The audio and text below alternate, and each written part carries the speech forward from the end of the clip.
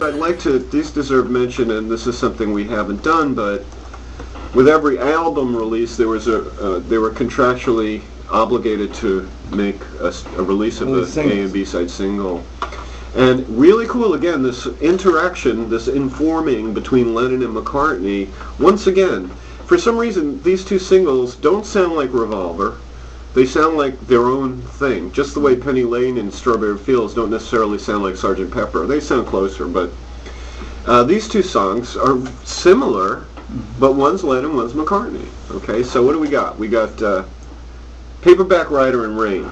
Paperback Writer, another super cool lick. I think McCartney wrote this song just because of it.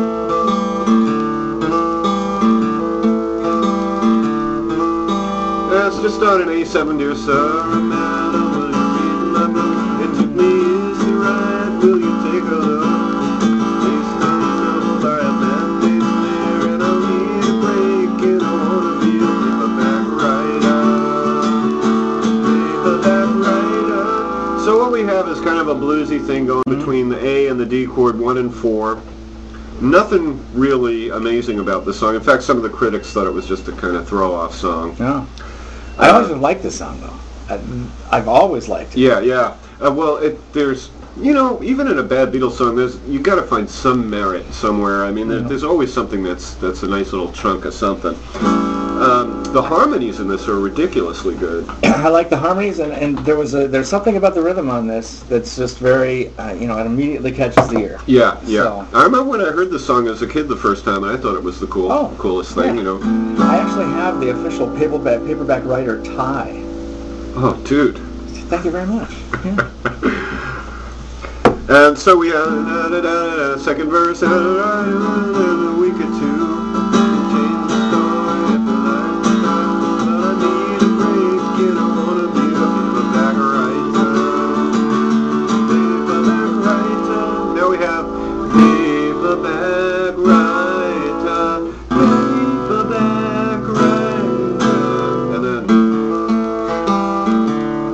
So what that is, it's just A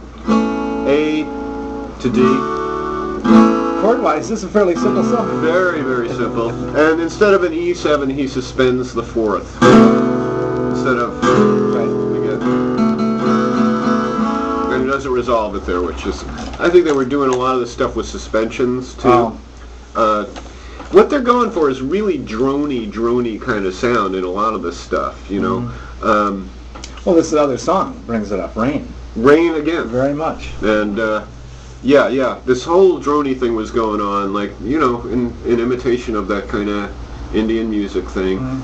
But they were constantly searching for these sensual sounds, like Harrison befriended Roger McGuinn, and they talked about the 12-string guitar sound, which Harrison began to use back in Rubber Soul and stuff like that. But this is when he got his Stratocaster, and he noticed more sonic possibilities here. In any case, Rain, the McCartney bass line, you know, a little too loud for a pop record, but it was so good, it was so delicious that had to be there, you know. And that was in the days, man. McCartney was the first guy to play bass like it was like a melodic instrument, basically.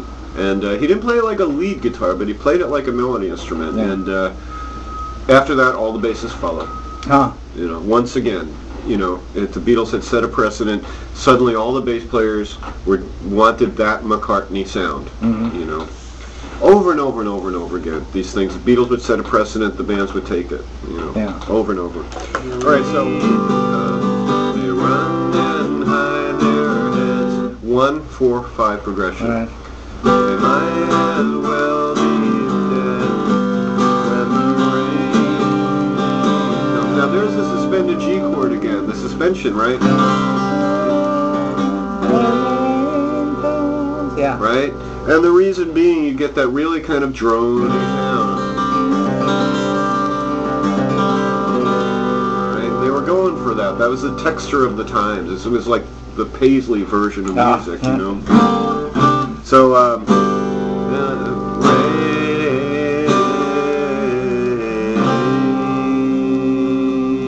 once again, just a suspension, right? Yeah, what you do is... suspension? in a chord, and this is, again, we'll see if we can instruct laymen who don't know about music theory, but a chord is constructed of three elements: a root, a fifth, and a third. Now it's the third that gives you the soul of the chord. In other words, if I have a root and a fifth, I don't know if this chord is happy or sad yet until I get the third. If I get a major third, it's happy. If I get a minor third, and in fact one of the Beatles songs plays with that.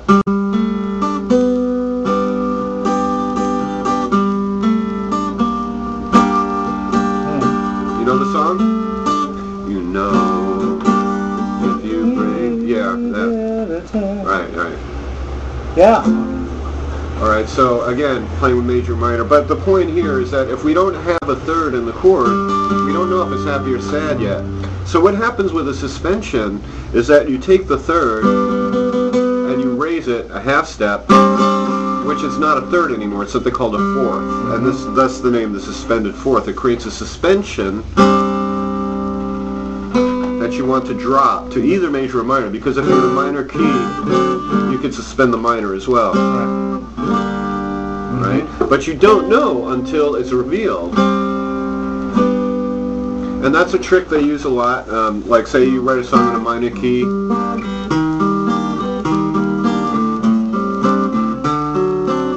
and then all of a sudden you go to major as a surprise. Alright. Alright, so rain, I don't mind. And in fact, I've just read a little story about Lennon. When he laid these tracks down in the studio, he went back home, and this is the days, of course, of magnetic reel-to-reel tape, and he went back home to play it for himself, and he was probably wildly stoned, and he accidentally threaded the tape backwards, so he's listening to it in reverse. And he loved the sound of it. He said it sounded like people were, I forgot what he said, something to the effect of people were speaking some other language. I forget what language he said, but he went back to Martin and said, you know, I love the reverse sound so much, I almost want to do the entire song backwards. But of course that was impractical, so they added some of the reverse parts into it in the later part of the song. What happens, is it in the chorus that has a different rhythm going on between vocal and instruments? There's a rain, bum, bum, bum, bum, bum, bum. Hey.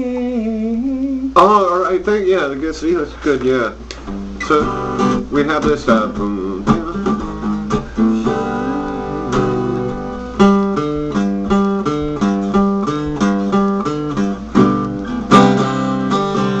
what you're talking about.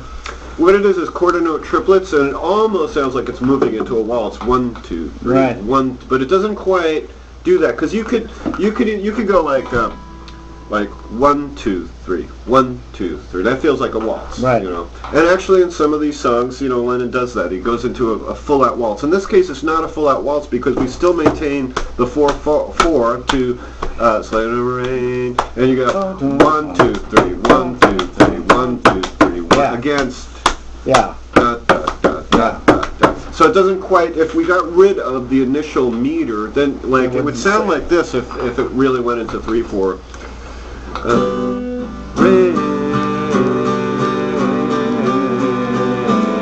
Which they don't quite do. It's kind of like it's the tension of putting the triplet against the quarter note. Okay, and I actually teach this in blues playing.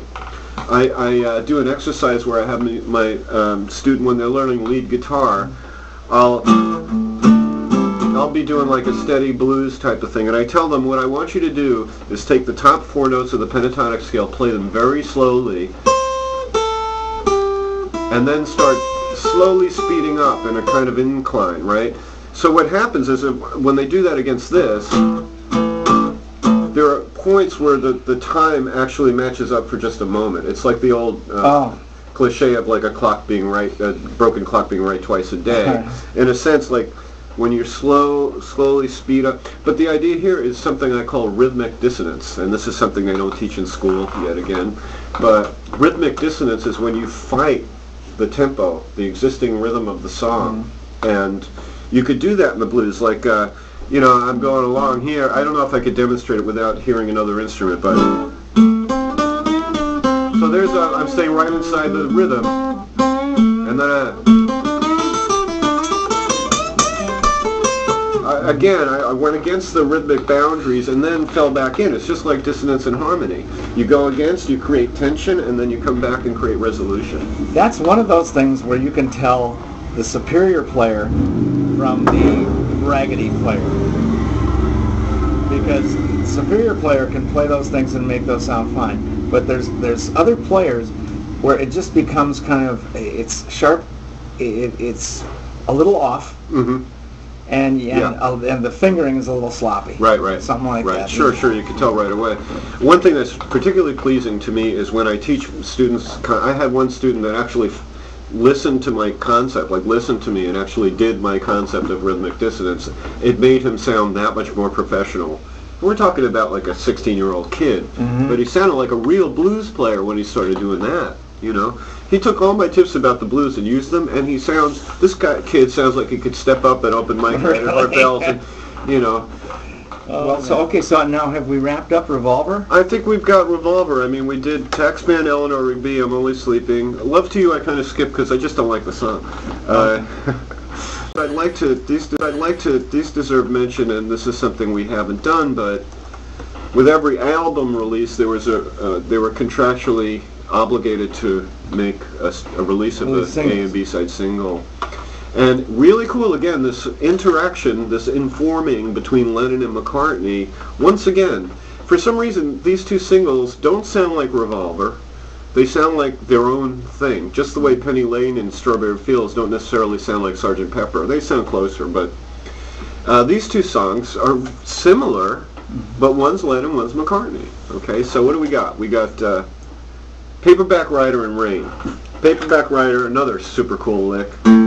I think McCartney wrote this song just because of the lick.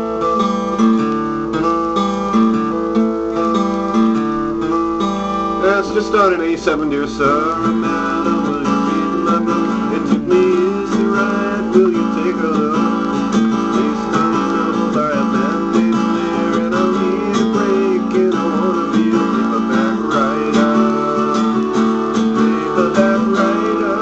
So what we have is kind of a bluesy thing going between the A and the D chord, 1 and 4. Nothing really amazing about this song. In fact, some of the critics thought it was just a kind of throw-off song. Yeah. I always liked this song, though. I've always liked it. Yeah. Well, there's, you know, even in a bad Beatles song, you got to find some merit somewhere. I mean, there's always something that's a nice little chunk of something. These deserve mention, and this is something we haven't done, but with every album release, they were contractually obligated to make a release of the A and B side single. And really cool, again, this interaction, this informing between Lennon and McCartney. Once again, for some reason, these two singles don't sound like Revolver. They sound like their own thing, just the way Penny Lane and Strawberry Fields don't necessarily sound like Sgt. Pepper. They sound closer, but these two songs are similar, but one's Lennon, one's McCartney. Okay, so what do we got? We got Paperback Writer and Rain. Paperback Writer, another super cool lick. I think McCartney wrote this song just because of the lick.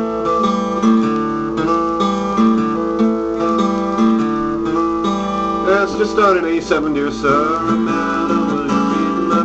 It took me years to write. Will you take a look?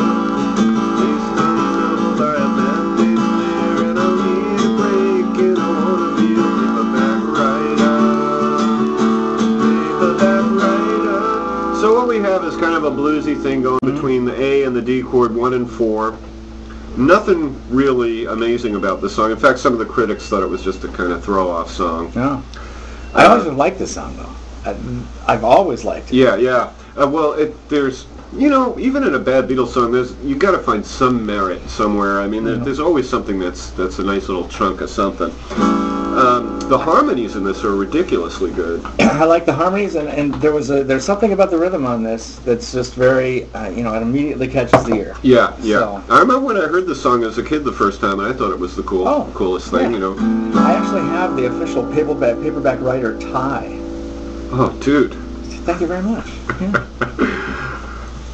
And so we have second verse, a week or two, change the story.